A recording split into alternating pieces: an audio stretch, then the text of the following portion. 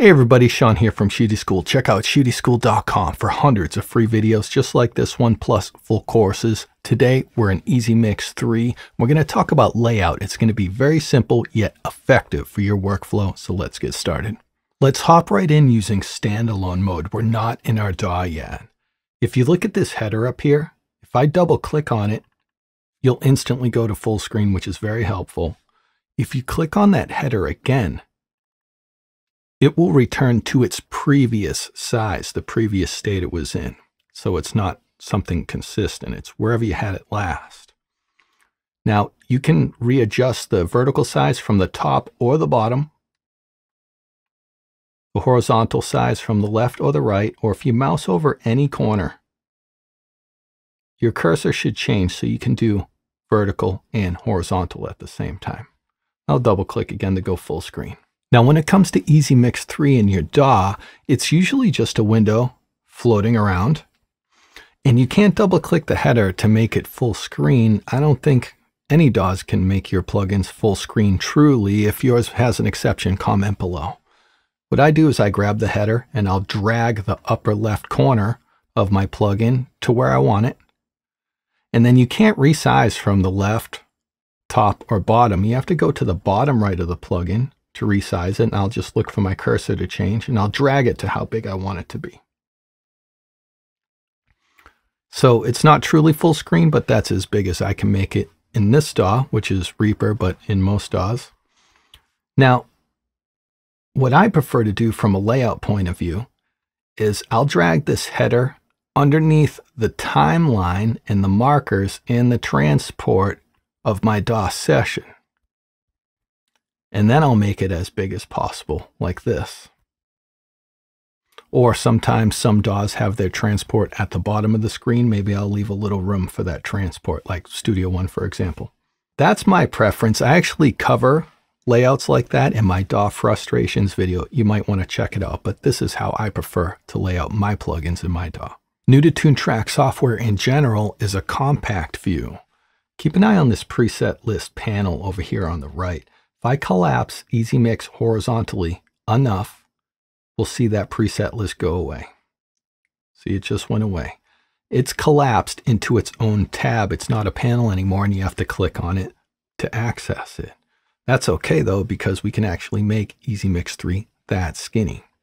Same thing vertically. Check out this effects control area. If I squeeze EZMix vertically instead, we can watch that go away. And now we have our own effects control panel. So now we have 4 tabs instead of 2, and we've collapsed all our panels. We can make EZMix3 this small. It's very cool. Our main menu didn't go away. It's under this little hamburger icon right here. So here's our main menu. If you start a new project, don't be confused if it looks a little different without the icons. That just means you're in compact mode. It's still the same quick start. Just doesn't look exactly the same. And you'll notice as you start adding filters and stacking, multiple presets, that it will start getting pretty crowded. Your filter string will start filling up, and then your effect slots will battle for some room up there. And when you're on the similarity map, things might start looking a little crowded. But just keep in mind, you can zoom into the similarity map with your mouse wheel, and you can click in a blank area to scoot around and still be able to utilize compact mode for everything. We're going to talk about some boring stuff, but really important stuff to keep in mind in the future for troubleshooting. If I go over to View, I'll start near the bottom, Reset to Default Size and Scale. If EZMix3 understands your graphics card settings and your computer screen resolution well enough, this should turn into a real safe size that shows you everything. You can still work on everything easily. If you go under View and go Set to Minimal Size and Scale, this might be a good starting point if you're on a tiny computer monitor and EZMix is just so big, you can't really tell what's going on. Select that and start from there. The reason why these two settings are important, this has happened to me plenty, not only with Toontrack software, with plugins in general. A lot of people are using their gear from 25 years ago. A lot of people are using their gear that they just bought yesterday. So there's a bit of troubleshooting you got to do to make everything perfect. But these two settings can really bail you out when you launch. I don't know about standalone mode, but especially when you launch it as a plugin in your DAW, sometimes the plugin's so zoomed in your face, you actually can't access things and use it because it's so in your face. If you can at least get to the view menu, you can use reset to default or reset to minimal and get that EZMix instance down small enough to where you can then start working with it and resizing it. So that's why these are super important. And since this is a common problem, let me just get into it a little bit more. If you launch your DAW and launch any plugin and it's zoomed in so far that you cannot shrink it down to a usable size, you're just stuck zoomed in, can't control anything. On Mac, I'd go into the settings and I would find your display settings and I would make the resolution as high as possible temporarily. And on PC, you would right click on your desktop to adjust your resolution there and make your resolution settings as high as possible temporarily. After you do that, hopefully you can see the borders of your plugin and then you can shrink your plugin down to as small as it can be. Then you can revert to your preferred monitor resolution settings that you were at a moment ago. And hopefully that plugin will now be small and you can start working from there. Hope that bails you out. I understand that might sound like a bunch of babble, but if you're having this problem, this is good information. Let's get back over to the view menu and we'll look at size.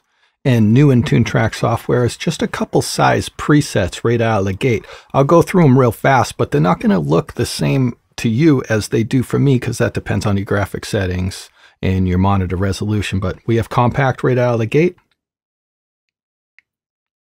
We have small. We have medium. And we have large.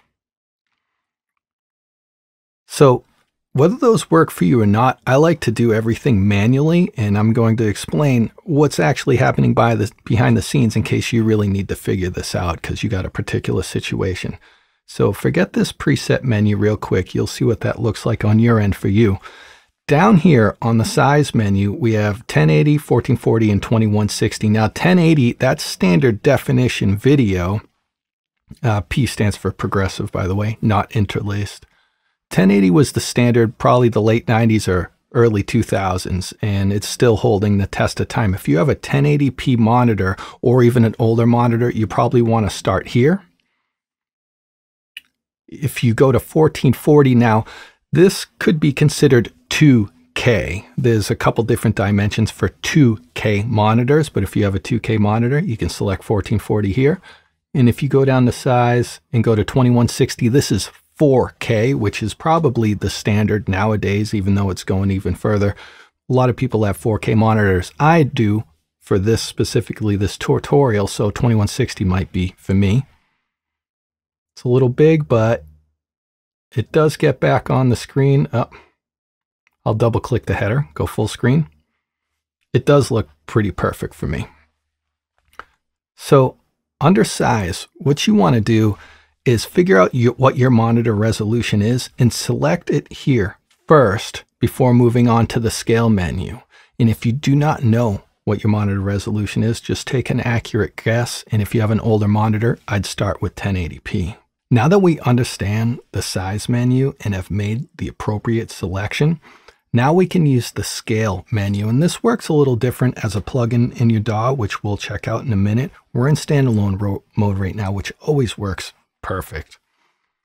But right now we're at scale at 100%. And for people with poor eyesight, they're really going to appreciate that scale will artificially zoom you in or zoom you out so things get bigger. Older versions of Toontrack products had really tiny text. And as time went by, people bought computer monitors with higher resolution and that text got even smaller, so it was illegible. Now that's all solved really well. So I can go to scale and I can zoom into 150%. And all the graphics, but more importantly, the text is now more legible. The file menu text, all the text, even the tooltip text, which is super important, right? And you can also zoom out as well. I'll go out to 80%. I don't know why you would need to do this. There's a lot of space to work in EZMix3, but maybe you're sitting closer to your computer monitor than I am. So this will come in handy. Plus you can see more assets in the few areas where they're all stacked up and you want to see a lot at the same time. So that is the scale menu after you select size. Now, as for your DAW, I mean, this can get a little tricky. Sometimes you just install EZMix3, you launch it, it's there, and you never toy with it, so you never know you have these problems. A lot of people may be similar to me. I like to optimize everything so it's the perfect size. So right now, I'm in that reset to default size and scale, so this is a good, comfortable size to work in. Now, if I want to make this go full screen, which you can't really do in a DAW because DAWs put artificial visual wrappers around your DAW, like there's a header here. I think in some of the Mac products, not only will you have a header on top of your EZMix plugin, but you also have a footer down here. So these visual DAW wrappers or borders, whatever you want to call them, are actually adding size to your plugin.